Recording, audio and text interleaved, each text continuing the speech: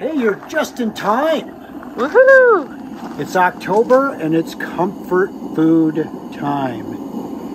And we have been blessed with a beautiful elk roast from our good friends Bob and Tammy just up the road from it. Obviously, we're going to have elk pot roast, and I'm going to show you my quick, easy recipe.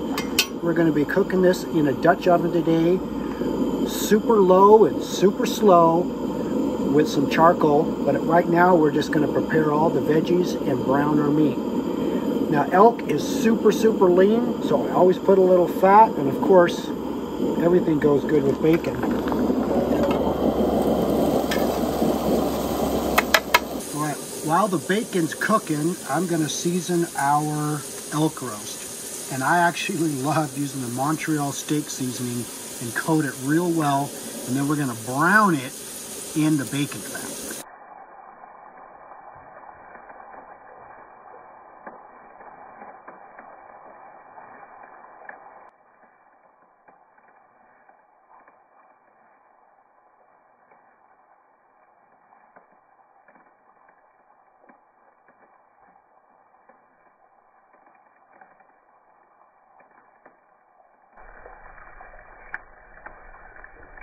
All right, the bacon is just about done. I've got a nice coat of bacon fat in here.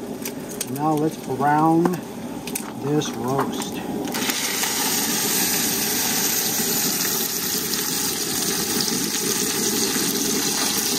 All right, the roast is all done browning.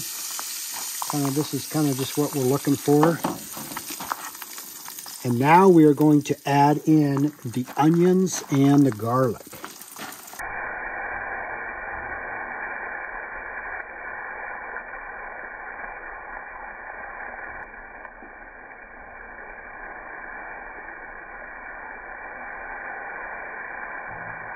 Holy moly, that smells good. What is it about bacon, onions, and garlic cooked together? God, it just smells so good. All right, the onions are getting nice and brown. And I got probably about a cup and a half of some really good red wine, and we're gonna deglaze our cast iron pot to get all these flavor crystals up off the bottom.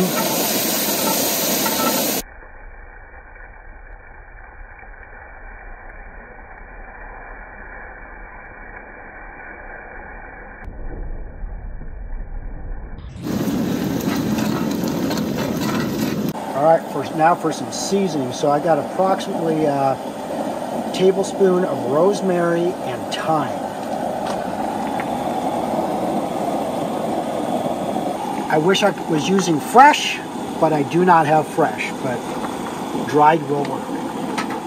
All right, the next step is better than bouillon. If you haven't used this, guys, this is concentrated beef bouillon, and I gotta tell you, this stuff is so good. This is gonna be about 2 tablespoons worth.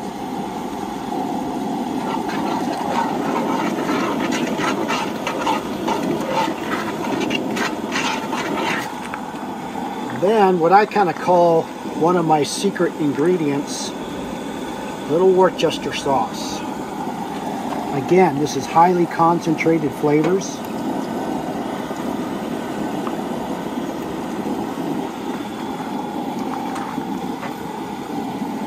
And then I also add in tomato paste, but I also add in some barbecue sauce because tomato paste doesn't really have a lot of flavor. You can use any kind of barbecue sauce you like.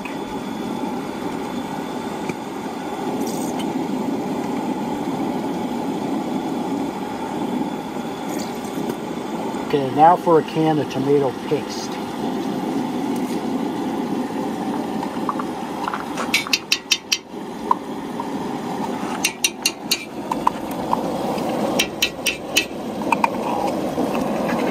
Oh my gosh, look at that.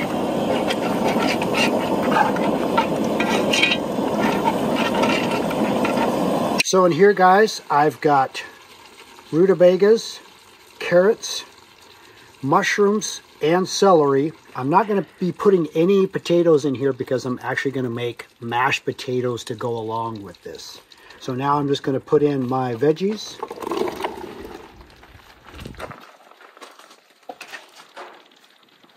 And we're going to grab our roast.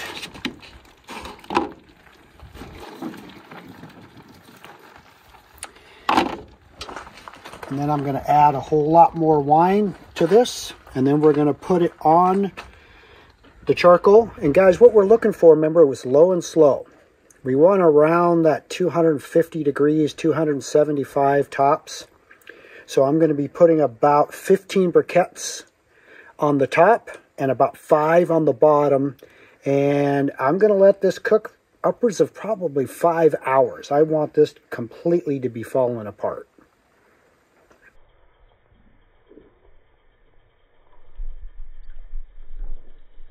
All right, like I said, I've got about 5 underneath and about 10 on top, and that's going to give me about 275, 250. I always keep a picture or screenshot on my phone. I just get on Dutch Oven Cooking, and they actually have a chart that tells you how many briquettes to use on the size of Dutch oven, and it actually will give you approximate temperature, especially if you're baking, and it's a nice equation. And I always keep it on my phone. It's been about 5 hours. I just put the potatoes on for our mashed potatoes. Let's take a look